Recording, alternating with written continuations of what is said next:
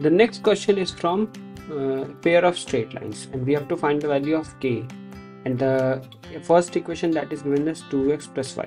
So if we are writing a homogeneous equation, that will always be written in the form of ax plus by, and that is equal to 0.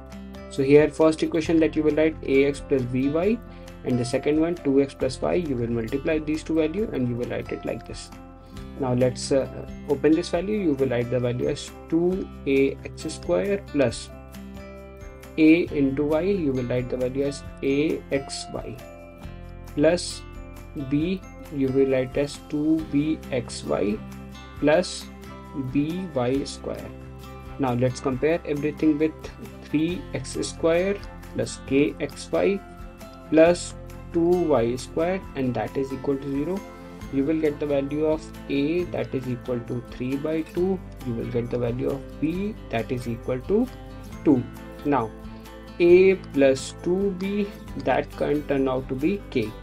So the value of k that you will write as 3 by 2 plus 4, and that is equal to 11 by 2, and that's the answer that you will get for the value of k.